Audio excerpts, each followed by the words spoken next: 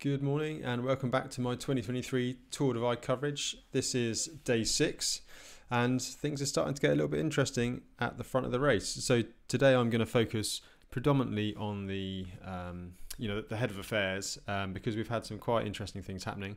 So yesterday when I left it, you may remember that basically the early leaders, Justinus and Ulrich, had been joined by Jens, who'd kind of gradually chased them down over the course of the first 5 or so days. So as of last night, so 2 a.m, the three of them were all together. So Jens, Ulrich and Justinus, they made it past Max in, and I think there's just a little, I think they all stayed together. They must have found some accommodation at Island Park. I'm not 100% sure, or certainly some shelter. So they were all there together. And at one point their trackers were all there, and then we had kind of like a second group as such who were all in Lima. So I think that's kind of setting a fairly strong pattern for the front of the race now. Obviously we've got our three leaders who are all vying for position, and then the second pack we've got Lael, Stephen Herrick, Caleb, who else was in there, Ezra, Joe Nation, and all these kind of people. So I mean, they're not out of it, but by this point it's that's quite a gap to close, and something would probably, either these guys would have to have a very strong ride to get themselves back into contention, or there would have to be an issue going forward. But this is the Tour de Vie, and this next section I feel is a very key section of the race. So let's have a little refresh and see what's happened, because like I said, it is a key section. So when I've ridden the race 2019, I had a big wobble at Lima. I stayed quite a long time in Lima. I got a hotel there, and last year this is where my kind of I essentially scratched last year, and I had sort of started to get some health problems in Lima, breathing difficulties and kind of like pains in my back and things like that, which then kind of came to haunt me on this section. So you go down the rail trail. We discussed that yesterday in the route kind of analysis, and then you've got this climb up and over here. I can't remember what it's actually called, but you head down to Flag Ranch. It's an interesting climb. There's a load of road here, and then you go up into the woods, and it's quite kind of closed in with trees. 2019 there was a tiny bit of snow, like maybe 20 meters worth of walking at the top. Last year there was quite a lot of snow on and off the bike. It was a very heavy surface, and it got really cold. This is where I really started to struggle, and then there's a key resupply at Flag Ranch. So we've had some interesting developments. You may see now that the front here, it's all split up. So we're 2:20 local time now. And yeah, I mean, like I said, it's all split up. So Justinus actually had some problems. He's lost about 6 hours on Jens, who is now leading, and Ulrich, who's dropped off a little bit. So let's just go and hear from Justinus and find out what actually happened like last night. I think basically he had some problems with his bike. There was I think he had to single speed it, and then get down to I think he had to get to Jackson in the end. So he's had a bit of a torrid time of it. Sorry, I'm just finding my video now. Here we go. Let's hear from Justinus. Back riding, and I'm ready for the long shift now because I'm a bit behind the schedule. Oh, what happened? Electronics and water doesn't go together alone, and that's probably what happened. Like everything, the SRAM batteries, they were not taking charge. They were not giving anything to the derailleur. So at the end, I had to, first made a single speed one, which I carried for a while. Then the chain snapped.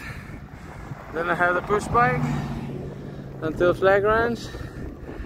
And there I spent some time drying stuff out, trying various cables. Nothing worked. Got myself a lift to Jackson. There I got new batteries, new charger, and I had this bitch. So I'm back on track. So yeah, so big problems for Justinus. Sounds like he's basically managed to kill the batteries on his axis, SRAM axis. So for those of you who don't know, that's a wireless electronic shifting. It's great when it works, but then when it doesn't work, it's quite tricky. I mean, he's lucky that he managed to get to Jackson. So Jackson is, if we look in on the map here, I believe it's at this junction here. Yeah. So I ended up in Jackson after I scratched last year. So it was about an hour and a half ride from this junction. So yeah, he's obviously hitched the lift to Jackson, sorted himself out, and gone back to Flag Ranch again. That's within the rules. You can leave the course, but you have to restart from that point. So yeah, he's lucky really, but he's lost about 6 hours on Jens, and probably half that on Ulrich now, who looks like he's stopped. But I mean, they're lucky. He's lucky he did it there. He was able to get to Jackson because there's two big passes. Union Pass and Togwati Pass. Sorry, it's the other way around. Togwati and then Union. I'll come into that shortly when I do the route analysis. So yeah, and it looks like Jens is making his move. So let's have a little bit of a look at the race flow.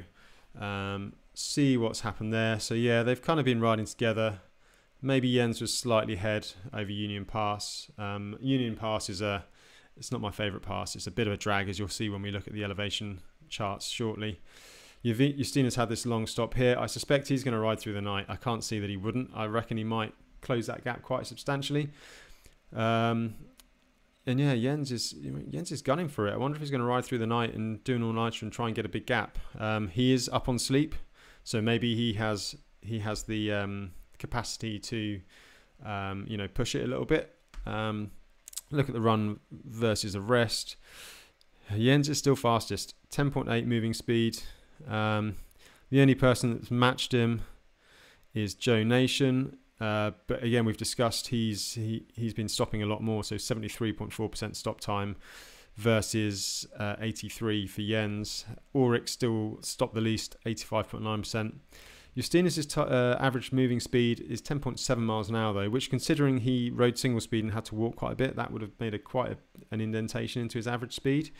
So he might be able to close that gap on Jens, but yeah, but it's going to be interesting to see how it goes. And then if you look back, these guys, they're a fair bit slower. They're just stopping more. And if you get consistent, you go faster. I mean, look at Lael, 82.6% stop time. She's super efficient. Doesn't ride as fast, but efficiency counts, and you can make up a lot of time. Even if you're moving at, even if you're walking, that's still faster than standing still. So, it really does make a difference. So this is, in my opinion, a key point of the race. From my own personal perspective, I had a big wobble in Lima, and then last year ended up scratching on, just after Togwati Pass there's a lodge, Lava Mountain Lodge, the other side. It's almost a week in now, just under halfway. Halfway is in the middle of the Great Basin. We'll probably be looking at that tomorrow, so I won't go into too many details now. And yeah, this is where the little niggles start to come to play. So Joe Nation, we heard, had a bit of a sore leg, so he's had to back it off. Justinus had his bike problems. A week of wet weather, and his electronics are playing up. Unsurprising. Ulrich's dropped off the pace a little bit, but we know he was pushing it hard early on. And then Jens is ridden through. I do suspect that Justinus is probably going to be in a better situation now. He's got a bit of pace. He's got a carrot in front of him, and he's going to ride at his own pace now. Not riding with these guys chasing each other and leapfrogging, which is probably better in the grand scheme of things, especially into this second half of the race. Jens is doing his thing, and Ulrich, well, we know he was pushing hard early on. Is it going to catch up with him? Maybe this is it, catching up with him. I suspect Ulrich's going to get better when it gets warmer and drier. He's based in Spain. Like I said, he's not necessarily as experienced off-road, and it does get you know, when the trails are dry, you know, I touched on yesterday, maybe Jens was better in the wet and more experienced riding off-road in mud generally. So maybe he would have had that advantage. I suspect Ulrich, you know, he's not out of it by a long way. I wouldn't be surprised if he motors in this latter section. You know, it's still all to play for. Any of these three can take it. You could even see one of the guys in the back. If Joe Nation starts skipping a few nights sleep, or you know, cutting down and getting into it and like really pushing in the latter half, he could close up as well, as could any of those guys in that back group. So yeah, fascinating to see over the next week or so. Before I go any further, I'll just say thanks to Holyfat, because again, they're supporting me and helping me do this, and it's very much appreciated. So yeah, check out their website. All the links and stuff is below in the description. They make energy bars. They're low carb but high fats and stuff.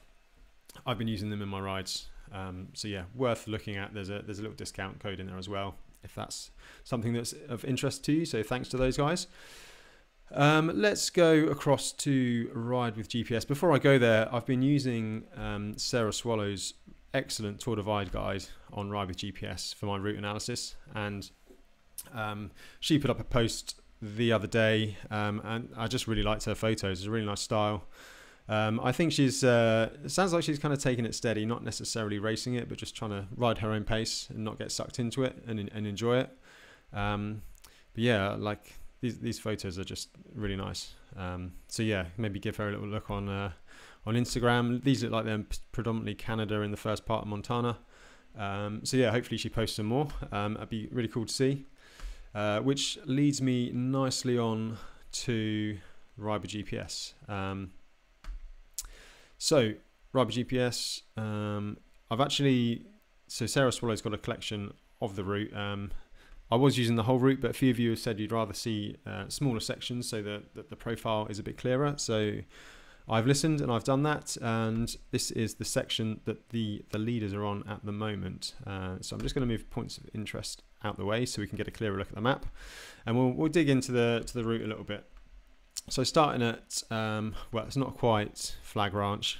Flag Ranch, I believe, is about here. So this is the pass up and over. And then there's quite a bit of road here before you get to Togwati. There's a nice little gas station here. I stopped there for a coffee and stuff last year when I was feeling quite sorry for myself. But that is a really beautiful road. So that is where I'm pretty sure Justinus shot his video that we watched just now. When I was there in 2019, I got there at sunset. It was just incredible. My video skills are a lot better now, as are my GoPros. They're a lot less shaky, but yeah, I got there, golden hour, sunset, Tetons in the background. Just really beautiful. Pretty special. That's what happens on the Divide. You end up in amazing places that you probably would never have traveled to before at amazing times of the day. So that. I think that was shot on this section of the road here, and you can see across the lake. There's those mountains, and then yeah, you're on the road for quite a while. And then this is the start of Togwati Pass. Incidentally, the Trans Am, which is the coast-to-coast road version, I guess, of Tour Divide, it goes east to west across. That route intersects briefly here on Togwati Pass. So there is a fair chance that some of the riders might see each other. I saw a rider last year on that road section, but we don't follow the whole, or they don't follow the whole road. So they turn off onto this back road around here. It's just kind of rolling before you start the main kind of climb up Togwati, and as you can see on the little video, I can show you what it is like. So the dirt road at the bottom is fairly easy rolling. You know, it's well driven. I think there's a ranch down there, and the Forest Service use it quite a lot. So it's quite easy rolling, quite steep. You are getting quite high now. So Togwati, I think it's just under 3,000 meters altitude. So if we look at the map, it will tell us basically 9,500 feet. Yeah, it's just under 3,000, I believe. My conversion skills aren't quite quick enough to do it live. So you're climbing up, and then you basically intersect the road again. Then there is a little gas station and the lodge up here. So 2019, I slept. I think I slept by the gas station in Coulter Bay, and I ended up catching Lael and Evan Deutsch on the road section. They stayed up here, so yeah, you're getting high here, and it's pretty cool. There's some pretty nice mountains around you. So this is the road. But yeah, a nice wide pass. Nothing kind of you know, it's not too busy, but some pretty cool views up there. Again, my laptop's struggling a bit. I've got a new one on order, so hopefully these things will improve. And yeah, this was probably 5 or 6 in the morning. And yeah, just kind of cruise up there on the hard shoulder. And then when you get to the top, you can see you just pretty much get to the top on the road and then you turn off. It's the classic, it can be the classic road climb up. You think it's all going good, and then you can end up biking down. So this is quite sheltered. I've ridden down this twice. So 2019, we got there nice and early in the morning, and there were quite a few snowbanks. So we're a little bit on and off the bike, but I was actually able to ride quite a lot of it. So let me find that for you. So yeah, I was obviously with Lael and Evan here, and you're just on and off. And early in the morning, when the sun's not gotten to the snow so much, it's actually quite hard. So this is worth bearing in mind. It's applicable for quite a lot of passes and sometimes mud as well. When it's really cold and you're up high, the mud can be a lot firmer. You can just ride it. The same goes with the snow. I think eventually I ended up figuring out I could ride these banks. But when the sun's been on it all day, you just get soft and slushy. So last year, 2022, I was having a real bad time of it on this pass. Mudfest, peanut butter, like soft snow. I had a chest infection at the same time, and getting up to 3,000 metres and struggling to breathe. I just stopped for a half so yeah, it's mixed memories for me, this particular pass. But that's kind of what the riders are dealing with. It can be a bit of a mental struggle, because you think you're climbing up on the road, you think you're just going to freewheel down the other side, and then you end up pushing. But that's what it's like on the Tour Divide. Sometimes you push downhill and you ride uphill. Other times you ride uphill, you push uphill and you ride downhill. Sometimes you just push your bike over both when it's really bad, as was the case last year in Canada. So yeah, you go up there, then you're back on the road again. It's a bit long-winded, but you're off that highway. There's Lava Mountain Lodge down here. So this is, that's where I ended up scratching last year. But this, you may notice that, so all the leaders are in front of Mike's record dot at the moment. However, Mike did actually, when he set that record, he stayed in the lodge, in Lava Mountain Lodge. I know that because we had a really nice discussion with the owners last year. They were telling me about him. It's kind of nice to remember Mike a little bit and talk about stories. And he was saying he got there about 11, had quite a big sleep, had a shower and stuff, stayed in the lodge, had a big meal and a good resupply, and then pushed on. So at the moment, the leaders are quite, well, not massively ahead, but a fair bit ahead of Mike's dot. So they're up Union Pass at the moment. I suspect tomorrow when we look at it, he might well have closed that again, and I'm pretty sure that Mike skipped a night's sleep riding through the basin. So I think at the moment it looks like they're well ahead pace, but that may well close itself down, you know, as it progresses. So, and I know Mike really pushed the sleep in the second half of the race, so it's going to be interesting to keep a view on that. After Togwati, you can see here down on the road on the so the checkered surface here is off-road, and the solid is road or tarmac. It's just a nice way to differentiate the surface type. So you end up climbing up Union Pass. It's a bit of a bugger, to be honest. It's there's a lot of road, and then at the top it kind of goes into kind of a bit like Lava Mountain, full drivey track. When I did it in 2019, I was a bit on and off the bike. It was a bit of snow up there, and then you think you're getting over the top, and then it just kind of drags and drags and drags. I think I blew on the descent because I thought I was just going to freewheel down into Pinedale and it'll be rosy, but it really does drag. And there's quite a bit of snow in 2019 too. So let me just get a little video of the top of Union Pass. That's not Union Pass, that is the road to Pinedale. I've managed to mislabel things. that is the top of Union Pass in 2019. So you're really high up, and this is you know, you feel like you're in the big mountains here. This is the first time I've sort of been in that kind of location in 2019, so it was pretty cool for me. But yeah, like I say, it was a drag across that top there. So it looks like that's where Justinus is at the moment. It's going to be a long night for Justinus. He doesn't really want to stop up there. It's going to be quite cold. And then you drop down and you hit the road. And I'm pretty certain that Ulrich has camped somewhere at the bottom where we hit the road. There's a little, there's the fire station, and there is a small like bar where I got some food along with Evan in 2019. So I suspect that Ulrich's found some kind of shelter there, whether it's in the fire station or on the veranda of the bar or a public toilet or something like that. And Jens have obviously just carried on into the night.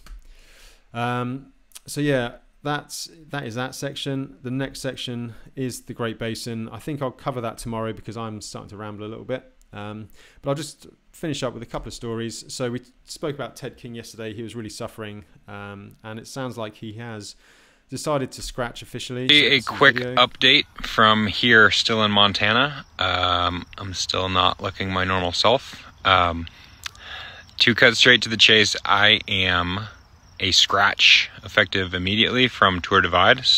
So yeah, I won't play the full video, but yeah, Ted King has scratch. It's a shame. It was always going to be interesting to see how these guys with a pro background would fare in Tour Divide.